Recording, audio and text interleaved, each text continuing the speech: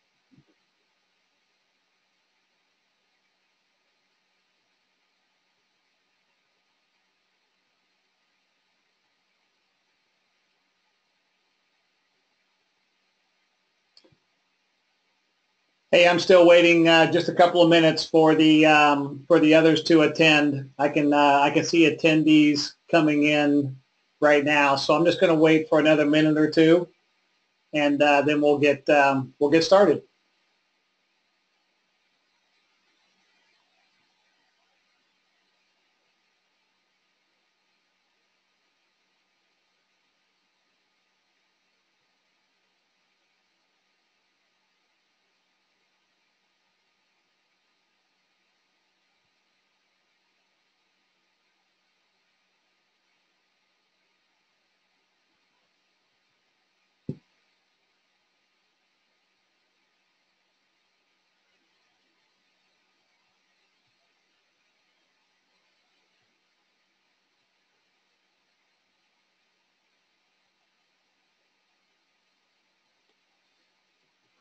Well, a question jumped in here. Will I be providing the slides for future reference? Yes, we will. After these webinars, we do record them, we do save them off, and we will put them up on our website under our content. So I would say give it maybe a couple of days and go hit the website up at the top. There'll be a content drop down. Now there's a webinar drop down also. Content has a lot of our articles and presentations that we've done, and then there's a webinars drop down that you can go to and take a look for this one.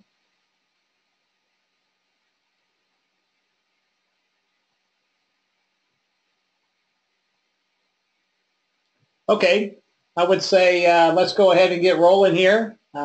I got about 11:33 my time. We still have some people that are currently showing up, but I just want to say hello, welcome, thanks for attending. Happy New Year.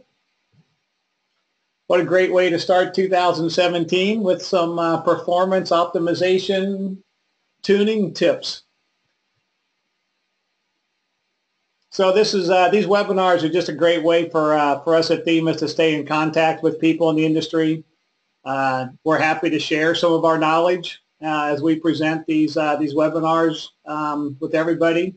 Many of you attending here today know me. Maybe many of you do not know me. I'm one of the trainers, consultants at Themis. I tend to stay on the development side more.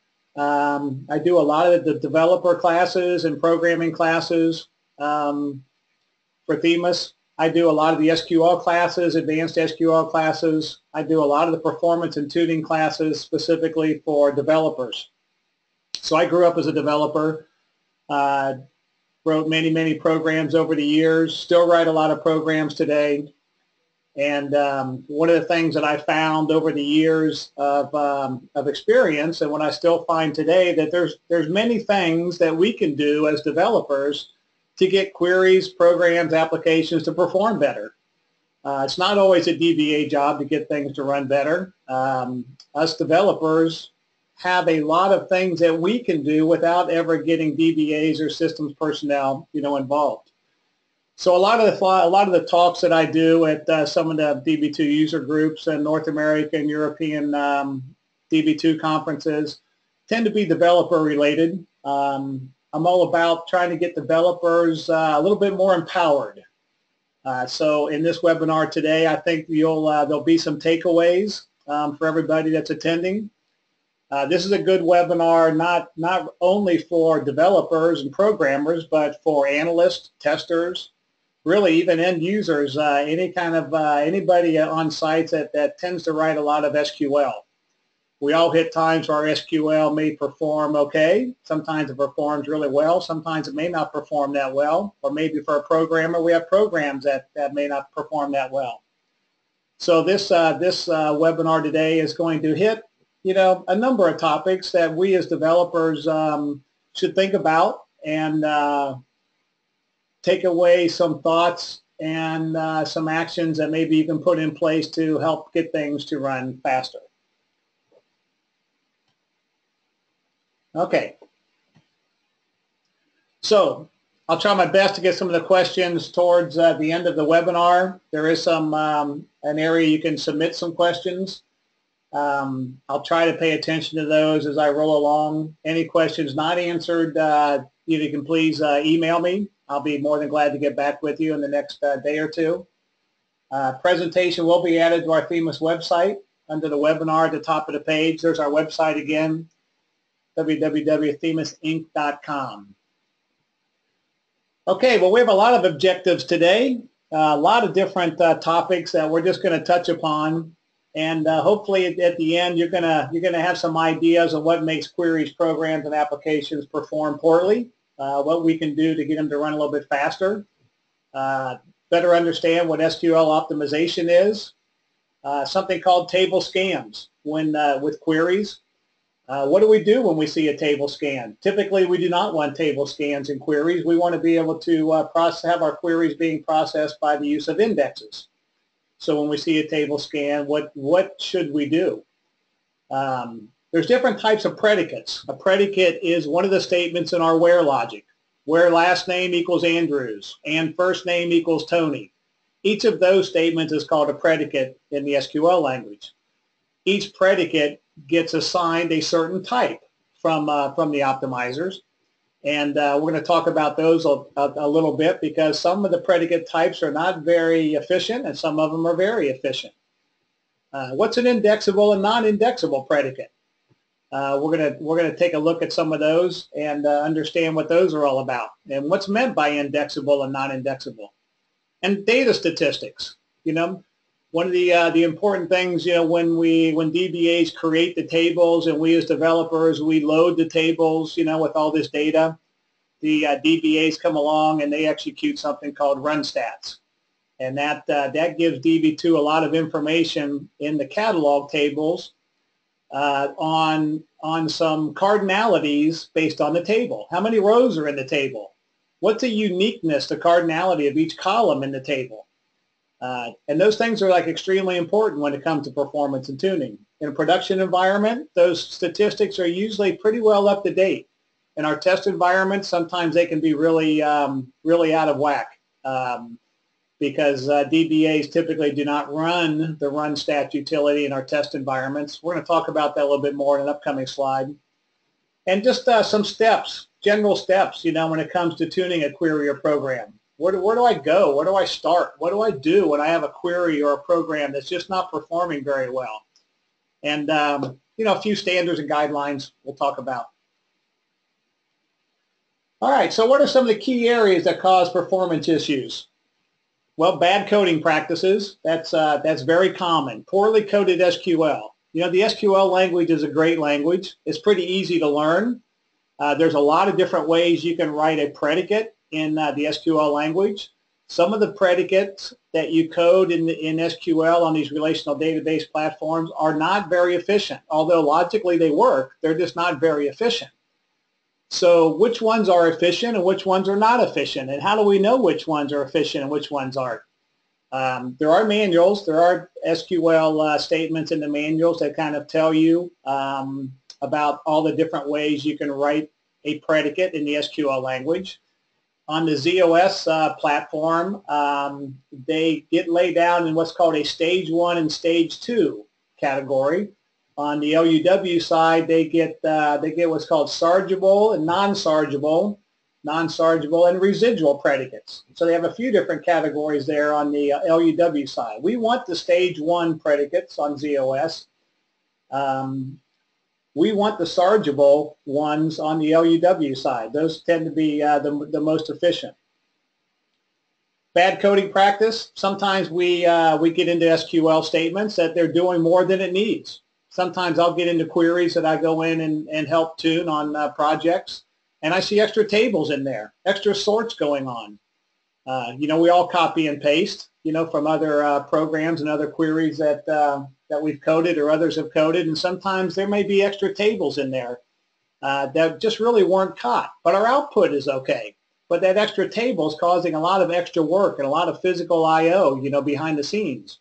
So pay attention and make sure you only have the tables needed in there. And if there's any sorts going on, there's a lot of things in the SQL language that can cause sorts. Obviously, an order by may cause a sort, doesn't always. The word distinct, group by, oftentimes causes sorts. Union versus union all causes sorts. Sometimes when joins are taking place, one of the tables gets sorted in a way that helps the join process a little bit better. So how do I know if sorts are going on? Well, you don't really know if sorts are going on unless you do a DB2 explain, and that will tell you. Just by the fact that you see an order by in there does not mean that there's a sort going on. The optimizer oftentimes does what's called sort avoidance. When it sees a distinct or a group by or a order by, for example, it may not do a sort, depending on if there's indexes that kind of match what's being distincted or grouped or ordered. So just pay attention to our SQL. Make sure we don't have extra tables. Make sure we don't have sorts in there. Make sure we're only getting the columns back that we need. Okay, sometimes extra columns can cause a different optimization path. Sometimes one extra column can cause an extra or a different optimization path.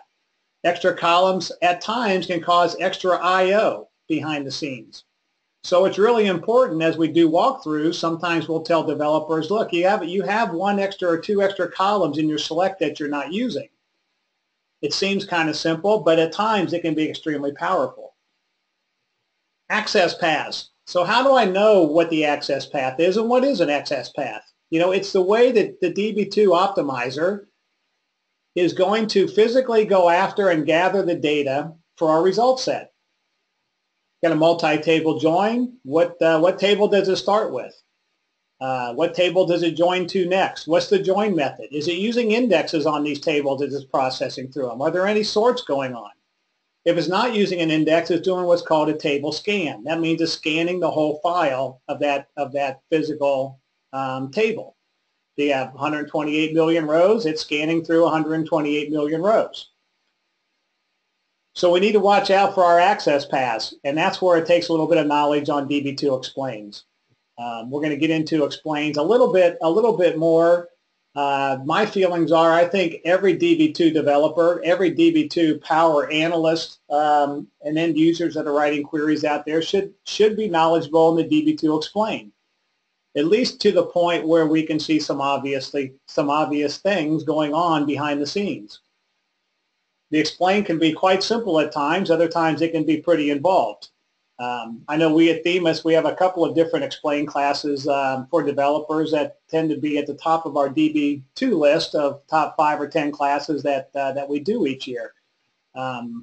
Developers come out of there and they're well versed in the DB2 explain. Poor index design. You know, this is for developers. You know, you need a tool to know what the indexes are on these tables that you're coding against. I would say probably 99% of the time when we write queries, we should be using an index. There should be an index that's being used. The indexes are used for a lot of different reasons, and the main reason as far as performance and tuning is faster processing of the data that I want logically in my query. So we got a slide coming up here about what if I see that my query is not doing using an index on a table, it's doing a scan. Why is it doing a scan? And we're going to look through some bullets there. So index design is really important. DBAs create the indexes, but we should know the application's workload. We should know how our queries in an application go after the data most commonly. The DBAs need to know this also. We tend to know it better because we're on the application side. Too much synchronous I/O, too many calls to DB2 from program logic. Synchronous I/Os are those little singleton selects that come out of your programs sent to DB2 to return a record at a time.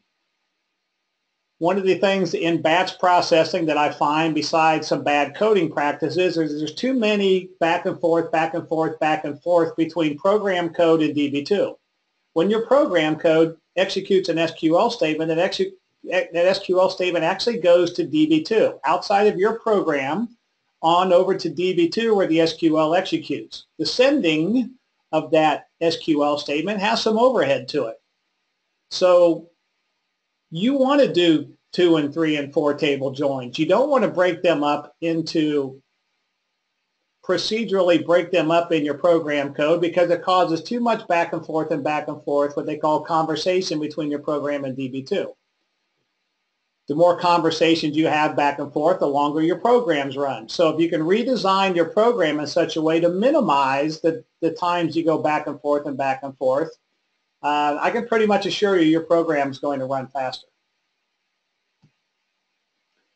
All right, a few other areas. Sorts. If there are sorts going on in your program, know your data and know how many rows are probably going into the sort. Oftentimes I get into programs and I see the code and I see there's a sort going on, and I ask the developers, like, well, on a typical run, how many rows come out in this result set? What's being sorted? You know, the more rows and the more columns you have, the larger your sort. So sorts are as expensive as your size. If I see a couple of sorts going on in a query, and I'm only bringing back a few hundred rows or a few thousand rows, that's not going to be the problem in the runtime. If I have a sort that's bringing back 125 million rows from a big batch process and it's all being sorted, that's going to have a little bit of overhead to it. So know your data, know what's coming out of your queries. If there's any sorts going on, know how many rows are going into your sorts. There's something called materialization. We get into this a lot in our advanced SQL classes. When you code nested and common table expressions, oftentimes there's some materialization of data. Sorts are a materialization of data. Sorts actually take the data that we queried, put it into a work file, sorts a work file, and then out of that comes our final result set. There are things in queries that can cause some materializations in these table expressions. And not to say that that materialization is bad, but if there is materialization that's going on, and sometimes it's a much better way to get the results that we want, my question always is, what's being materialized? What's coming out of that table expression? Too much lock contention, we get into that in some of our other performance and tuning classes. Locks can cause some wait times, for our queries to get to data. We don't really cover that in this presentation today. Statistics out of date. Sometimes, especially in a test environment, if DB2 sees in the statistical information for a table that maybe it says it has 12,000 rows in it, but in actuality it has 12 or 15 million rows in it, then DB2 could choose a way to go get the data that's not correct to the amount of data in the table. So we need to make sure our statistical information is up to date. And like I said earlier, typically it is in production, not so much in test all the time. The wrong clustering order of data in a table. We'll have a slide on this coming up. This is something we developers should really pay attention to. We know our data a little bit better. One of the examples I'll talk about off and on here during this presentation is the employee table. In DB2 environments, there's a set of sample tables, and those of you that have taken some of our Themis classes in the past, we use these sample tables in most all of our DB2 classes. And why do we do that? Because these tables that we use have been around for 30-some years in DB2. They're listed out in every IBM manual, SQL reference, programmer's guide, everywhere. There's examples of using these tables. If you Google things having to do with SQL, you're going to see examples based on these tables. So it's a great way to get familiar with these because you're going to see them, often. So in the employee table that we get in our set of sample table that I'll show you in a little bit later slide, the data is actually in employee number order. So employee number 1 is the first row in that physical file. Is that the right way that data should be clustered? We'll talk about that here in a few more slides. Okay, so just give you a couple of examples on some bad coding practices. There's a lot of these out there. Take out any all scalar functions coded in columns in predicates. So you can see here it says where year of hire date equals 2005. That year is what they call an SQL scalar function. Okay, if you say select year of hire date, that's not a problem. When you say where year of hire date, that can be a problem up until version 11 in DB2. Prior to version 11, those of you that are on version 10 on the ZOS side right now, that is what they call a stage 2 non-indexable predicate. What that means is even if there's an index on the column hire date, by having a function, not just a year function, but any function on that column in your where logic, the optimizer is going to go, I'm not even going to consider that index. So it's called a non-indexable predicate. We want to write our predicates in such a way to allow the optimizer to take advantage of any possible index opportunity. So we rewrite it like we did, where hire dates between 2005-01-01, 2005-12-31. So there's a handful of these that are now being rewritten by the optimizer in version 11. This one where you place a year on a date or a date on a timestamp column that will actually be rewritten as this between behind the scenes from the optimizer. So the optimizer is starting to do exactly what we as developers should have been doing for all these prior years. Let's go to the next one. The same thing with mathematics. This one actually should have been titled "Take out any kind of mathematics" on here. So this is a date mathematics, hire date plus 7 days. If there's an index on hire date, the optimizer is not going to consider that index. So in this case, it would end up going to a table scan. So we rewrite it. We say where hire date is greater than current date minus 7 days. The logic is the same, but I don't have any mathematics. I don't have any function on the column in the where clause. Now let me make sure we understand. This is coding in the where logic. If I said select hire date plus 7 days, that's not so much of a problem up in our query. What will really kill performance is when you put these functions on columns in your where logic, or you put mathematics on columns in your where logic. If you take a numeric field, say salary, and you say where salary divided by 12, well, that becomes a non-indexable stage 2 predicate. Stage 1 predicates process much more efficiently than stage 2 predicates. Stage 2 predicates will never use an index. They become automatically non-indexable. You can, however, in both of these platforms, we can create indexes on our SQL expressions. In this case, hire date plus 7 days, or the year, or the R trim of something, whatever functions we want to use. We can have DBH create an index based on that function called function-based indexes. So we want to stay away from that also. Here's a few of the things that are now being rewritten by the optimizer on the ZOS side in version 11. So a substring, if your substring logic begins in position 1, will actually be an indexable predicate. The date of a timestamp column or the year of a date column, both of those will now be rewritten. Where a value is between column 1 and column 2. For example, where some 1900 01 date is between date column 1 and date column 2.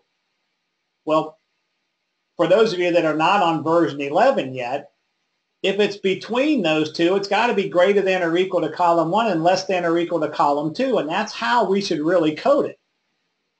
But if we code it this way that we see here on the screen, that will actually be coded just like I stated by the optimizer. It'll put that value and say, column 1 is less than that and column 2 is greater than that. It's between those two columns. So that's a good thing. The optimizer is getting smarter and smarter. IBM's putting a lot more code in there to overcome these inefficiencies of the SQL language on these relational database platforms, especially DB2. So here's an example where I said where 1900-0101 is between one date and another date. This is a visual explain that comes out of the IBM Data Studio tool, which you can use on either platform, LUW or ZOS. And as we explain this, we see as part of the visual explain, over here to the left-hand side, you can see my mouse here, you see a folder that says Stage 2 predicates. Okay? We don't want Stage 2 predicates. Okay? If we see those, we should try to rewrite them a different way. Not all Stage 2 predicates can be rewritten more efficiently, but many of them can. And we've seen now a few of them are going to be rewritten by the optimizer code in version 11. On the LUW side, what you'll see in the visual explain using the Data Studio tools, you'll see categories of sargeable, non-sargeable, and residual that'll show up there. A little bit different terminology, the same idea. So by the way, if anybody has not done explains, or there's a number of different ways we can get explains out. This is a great tool, IBM Data Studio. It's a free download. Maybe you've seen it at your shop. A lot of shops have that. Some shops, IT shops, don't have it rolled out to all the developers, but and some shops have. It's a great tool. It's an easy way to do explains and to break up tables and look at columns and definitions and indexes and cardinalities and statistics and all that kind of stuff. Just a really great tool. There's other ways to do explains on the LUW side and the mainframe side in a non-visual way, and we get out a lot of good explain information. This particular tool, the Data Studio tool, goes into a lot more depth and a lot more information about what's going on behind the scenes in the execution of this query. So I know we have a 3-day Data Studio tuning class that's quite popular out there for developers on either platform. Okay, so tuning approaches. Okay, so we have a query program, not running very well. It's up to us to try to start doing something with it. What can I do to get it to run faster? Where do I start? What do I look at? Well, do an explain. If any of you have not done explains up to this point, I would talk to your manager and have them talk to a DBA and get them set up to start doing explains for whatever tool that they're doing explains at your shop. There's a lot of different tools out there. They all provide the same basic information. Is there an index being used? Are there scans being done? What's the join order? What's the join type? Are there any sorts going on? It's just a matter of how you read that information out. So I know on big projects that I've been involved in over the years as a developer, or big projects that I've helped run, or being the technical specialist on the project, I make sure every person on that project has the ability to do explains, and they're set up. The DBAs have to come into play here to get us set up. And I want them doing explains. It's real quick and easy to do explain and look for some obvious things. It's amazing, in my experience, how many developers in the world out there, they're not doing explains, or they don't know how to do explains, or maybe the shop's not allowing them to do explains because they say they don't have enough time, for that. But whatever you can do to start getting some explain experience, I would highly recommend, because it's invaluable in trying to figure out what's going on with a query or a set of queries in a program that's causing some runtime that's either an incident report or just some pain out there, the fact that it's running too long. Change the SQL. Rewrite the query or predicates a different way. Some predicates, we saw a couple of examples, could be rewritten differently. Sometimes we can change an SQL and totally write it differently with the same and get the same logic. We do that a lot in we have an advanced SQL class that changing the SQL and rewriting logic different ways is a big part of that class. We go through some of our workshops and come up with 3, 4, 5, 6 different ways to write queries to get the same results. So in order to figure out how to change queries sometimes, you have to be pretty knowledgeable in SQL. That's where advanced SQL classes really come into play, or some education on how to rewrite queries different ways and logically get the same answer set. So why is that important? Because sometimes writing a query a different way to get the same result set causes the optimizer to do something physically different behind the scenes in generating that result set for us. So if I can get the optimizer DB2 to do something different in returning my query, that's exactly what I want to do, because I'm working on it because I don't like the response time we're getting right now. Redesign the program flow. Okay, this is one where I call it coding procedurally versus coding relationally.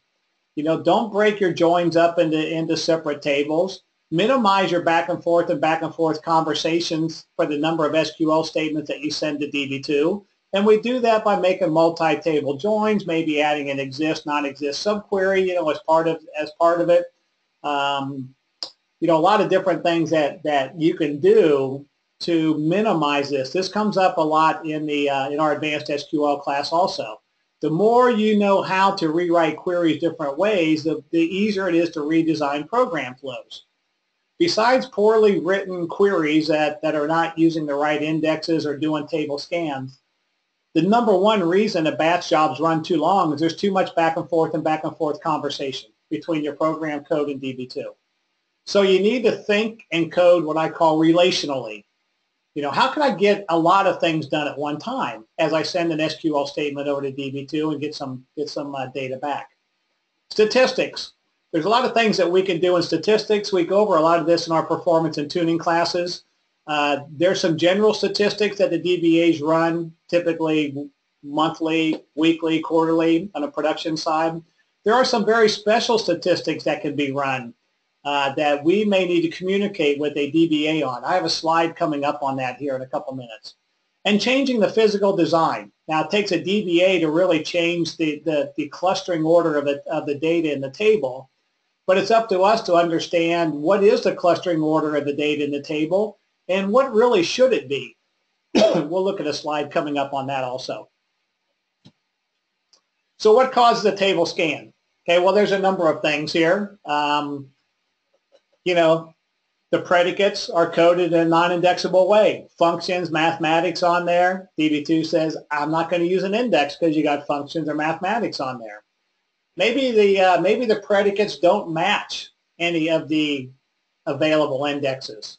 If I say where salary is greater than and bonus equals, if I don't have an index on salary or bonus, then DB2 says, well, I have to scan the table. I have no index that I can use based on the where logic that we have coded in our program.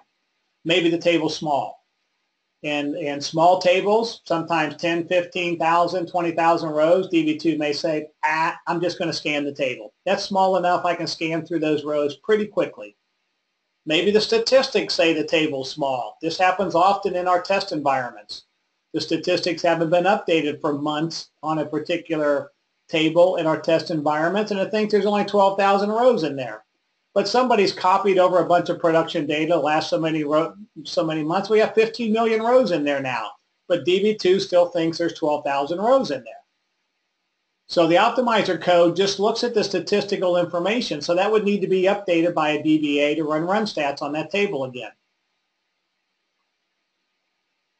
Sometimes the predicates are such that DB2 thinks that a query is going to retrieve a large amount of data. This is the one time that a table scan can be really good for developers. If you're getting a large amount of data out of the table, oftentimes, it's better to do a table scan. DB2 may choose a table scan even if we're only going to get 50 or maybe 30 or 40% of the data out of a table. Depending on our table size, DB2 says, well, if you're going to get 50% of the data, I'm just going to scan. I'm not going to use an index because it'll be faster. So in those times where we have queries that's retrieving a lot of data out of a table scan can be much more efficient. And the last couple of bullets here, the non-clustered index, that will come up a little bit later on a slide that we'll talk about then. Table space out of shape. You know, DB2 DBAs, they run reorgs to keep the data and the file in shape. Sometimes they're usually very good about this. Sometimes they can get really really bad, many extents. Data's been added all over, all these inserts all over the table. That sometimes can cause a problem, and DB2 is going to resort to a scan. Okay, so tuning approaches. Changing the SQL, we kind of talked about this. Can the predicates or the query be rewritten? Any combination of? Again, sometimes there's many ways to code a query and get the same results. They do not all optimize the same. So we as developers, we're empowered to do this. And I go and have done for like many years as a consultant on sites where companies will bring me in to do performance and tuning. They'll give me a set of programs or a certain application. They'll say, these things, we just need to get these things to start running faster. Will you take a look at them? I can tell you from my personal experience, probably 85% of the time that I get things to run faster, this is exactly what I do. I rewrite queries and I redesign the programs. So the largest percentage of times that I, in my experience, hit performance problems out on client sites, all I'm doing is changing code. So developers, we are so empowered to get things to run very efficiently without getting anybody else involved. That's a great skill to have. And one way to really get there, well, there's two ways to get there. Become better at SQL programming. If you have not taken any kind of advanced SQL classes, I would highly recommend that. Performance and tuning explain classes. Know how to read the explain inside and out. And when you get those two things under your belt, you've actually just knocked yourself up a couple of levels when it comes to development. So here's an example of changing the SQL. Here's an example. All three of these will get the exact same results. This is just a quick example I wanted to throw out there. You can do an in subquery called a non-correlated subquery, an exist subquery called a correlated subquery, and oftentimes we do the two-table join. But we have to watch with the two-table join is sometimes there's a one-to-many relationship. So we get duplicate rows back. And this is the way that third way is the way most of the time I find developers write their queries. And the first thing that developers do when they see duplicate rows out is they throw the distinct word in there. The distinct oftentimes causes sorts. If it's a really big query and it's bringing back, hundreds of thousands of rows, then maybe the other two ways above it is a better way to go about it, without the distinct that may cause a sort. Now, this is only going to be good if in this second table down here, this department table, we're not getting any data from. If I'm pulling data from that department table, I have to have it in the two-table join. If I'm not pulling any data from that table, but I need it as part of my logic, then I have the opportunity to move it into a couple of different subqueries. Okay, tuning approach, redesigning the program flow. I've kind of talked about this a little bit. Excuse me. What I like to see from programmers, what I like to see out of their programs when they run, what went on inside the program. How many inserts, updates, deletes, selects, open, close, first, cursors, fetches. What's going on inside there? I want those displayed out somewhere. So as those things run in production, we have a fallback. We have something that we can QA. And we can look at some information on what went on inside. If I see a program that did 300 and some thousand back and forth to DB2, if I can redesign that program in such a way to cut that in half, I guarantee you that program's going to run faster. So that's coding relationally and not procedurally. There's a lot of ways for programmers when they do mass inserts, mass deletes, or mass updates. There's a lot of different approaches to do that in programming code. So we need to know those approaches, and one approach is not always better than another. There's always a lot of it depends. Minimize the number of times your code sends SQL statements. Take advantage of multi-row processing. Okay, multi-row processing, at least on the Z side, has been out there since version 8. I know we have some of our programming classes where we go over the multi-row fetches, the multi-row inserts, and it minimizes that conversation back and forth and back and forth and back and forth. I can go to DB2 and say, bring me 100 rows back, as opposed to going to DB2 and say, bring me one row at a time back. Because every time I bring one row at a time back, I'm going back to DB2 and asking it for another row. That's that back and forth and back and forth. For these programs that do a lot of singleton inserts or updates or deletes, order the incoming data. The file that we're reading in, order it either by the primary key of the table or by the index that's being used, if we're doing an update, for example, or a delete. Get that data ordered in one of those two ways. It's going to be much more efficient as you go through your program processing. Okay, when it comes to explains, these are some bullets that we do on the explains. Are there any table scans? First thing we always look for as a developer. That's a real quick and easy. If that's the only thing we know how to do with an explain, that's a great thing to know how to do. Let's just look and see if there's a table scan. There's something called index scans, partition scans. How do I see if there's sorts going on?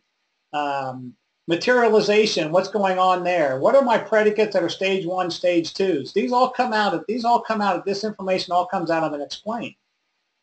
So if you're not educated in the explain, I would try to get to a developer that is, or someone that did, or I know, for us at Themis, we do explain classes like all year round.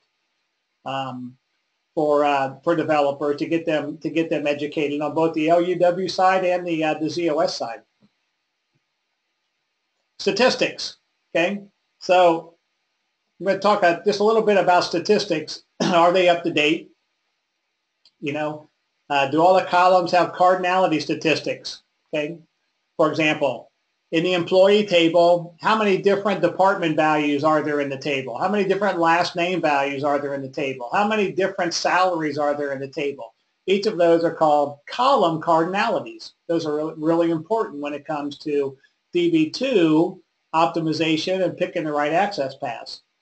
So we need to know your data. Somebody sits at a meeting and asks you, well, in this employee table, I know in our department master table, we have 107 different departments. But how many of those values are actually in our employee table? How many of those departments are employees actually assigned to? Do we have any departments that do not have anybody assigned to them? That's knowing your data. And that's where like analysts and testers and developers, I find sometimes are not as knowledgeable as they should be in knowing their data. The more you know your data, the easier it is to figure out some issues going on. Statistics, okay? Just copying statistics from production to test, to me, is not good enough. I mean, it's a start. I like to have some tables in our test environment that has at least a few million rows in them, because shops go, well, I can't copy all the data from production to test. Our tables are too big. But they can copy the statistics in a test environment and say this table has 128 million rows. But we needed to have at least a couple or a few million rows. So as I rewrite things and I test runtimes, I have enough data in there where I can see differences in runtimes. If I only have 8 or 9 or 10,000 rows in a table and I write my queries different ways, I'm going to be pretty close to my runtimes because there's not that much data in there. So let's make sure we get enough data in some of our test tables where we can really test as we rewrite things and redesign programs some before-after times. Hard coding, know your data. So here's an example. So we as developers, we need to hard code at times. This is knowing your data. So let's say we have a status code value on a table and 90% of our data has a value of A. 6% has I for inactive. 4% has T for terminated. Active, inactive, terminated. That's a pretty skewed set of data out there for that particular value. If we use status code in our where logic, we should be hard coding this in our where logic, where status code equals A. If I'm going after active rows, I want the hard coded A. And we need to then work with the DBA to make sure that DB2 knows in the statistics that 90% of that data is an A. If I have anything other than an A, because that's the 90%, then we code it up like number 2. Well, give me where I don't care what the status code is as long as it's not A. So that tells the optimizer goes, oh, A is 90%, so whatever you're getting is going to be less than 10%. So we code this way to, like, I don't care how many other status code values they add in the future. I know that A is 90% of it, so let's kick A out of all those other values that we're going after. So we want to hard code, and we want to work with your DBA on getting those statistics in the catalog tables for the optimizer. Physical design, okay? I'm just going to kind of go through here. We only got a few minutes left. Here's an example of the way data may be clustered in our employee table. You can see it's employee number order, 10, 20, 30, 50, 60, 70, 90. This is the way it's laid out in the physical table. So what if I come in with queries often, and you can see along with some of this data, A00, B01, E01, these are called department codes. But what if I come in and I say, select from the table where department code equals D11? Where are all the D11s in this physical file? They're all over the file. They're not clustered together at all. If they were clustered together, that query would run super fast. The fact that they're not clustered together, if I have 100 people that are part of D11, there could be behind the scenes what's called 100 get pages from DB2. If they're all clustered together, it may be one get page. The less get pages we do, the faster our queries run. A page contains a number of rows on a page, as you can see these blocks I sort of have laid out here. So if we go after the data by department number order, if we join to this table where department number equals to department number, if I do a bunch of sums and averages and control breaks and all kinds of things on department number in my application, then this table should be in department number order, not primary key employee number order. Pay attention to that. Most tables get by default set to primary key order. There's so many tables that should not be in primary key order. And that can cause a lot more physical I/O in the running of your queries. Okay. Want to say thanks to everybody for coming today. A lot of stuff in 45 minutes. Here's my email again for those, if those of you that had some questions here.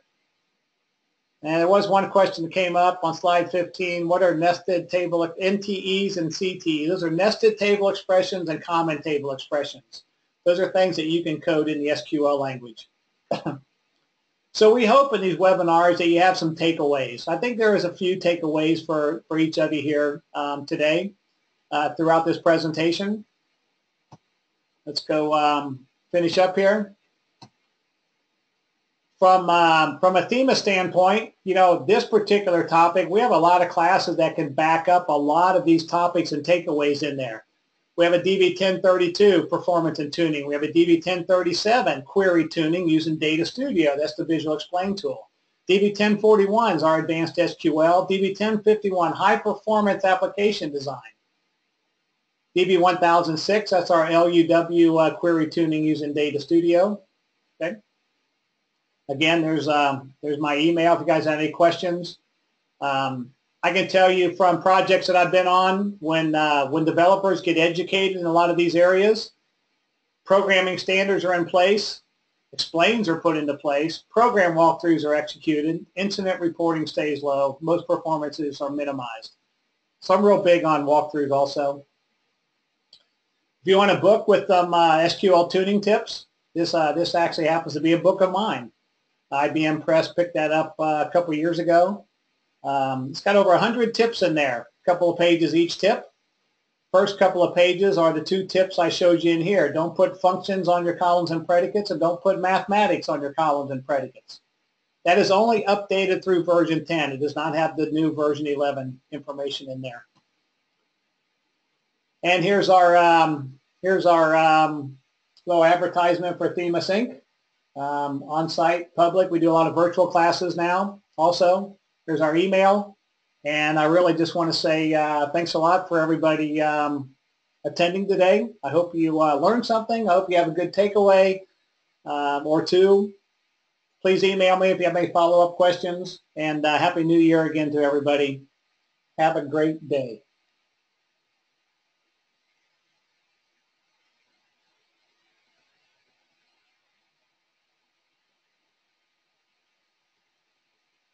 Can we get a hard copy of the slides? Yes. In another couple of days, go to the Themis website under webinars at the top. We should have the information up there by then.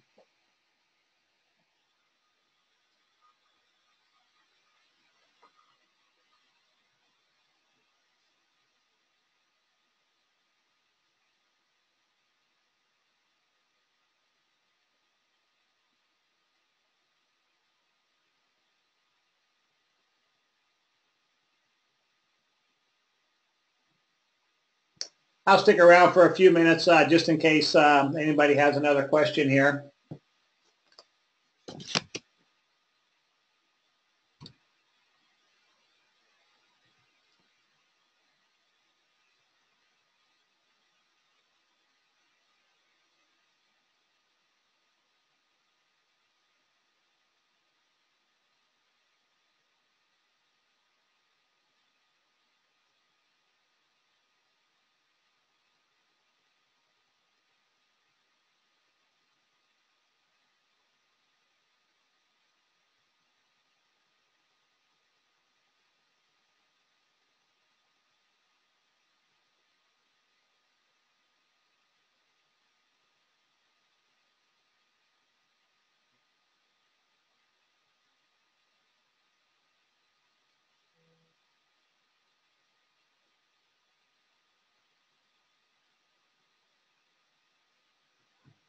And somebody says, thank you. Have a blessed 2017. Thank you very much for that. And you have a blessed one yourself.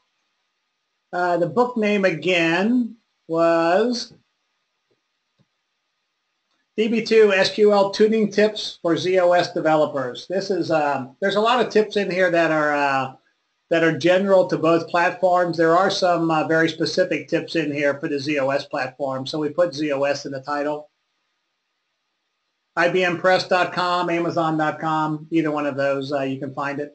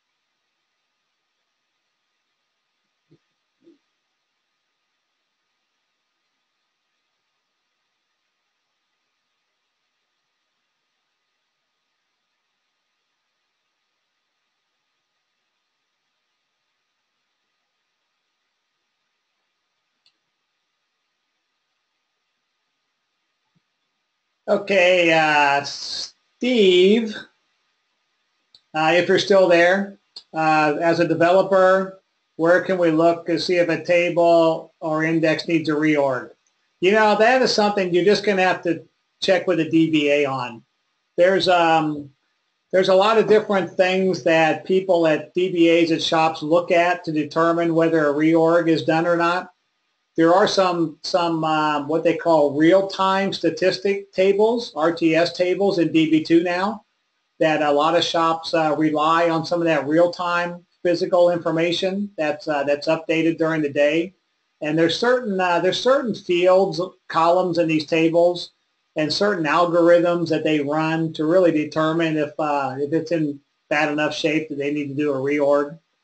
So it's not really a quick and easy one place yes or no. It's a little bit involved, more of a DBA thing than a developer thing. But if all the other things that we looked at we're not quite sure why, then we typically would go talk to a DBA and just say, hey, is there anything from your end that maybe might be causing this? And let them do their checking.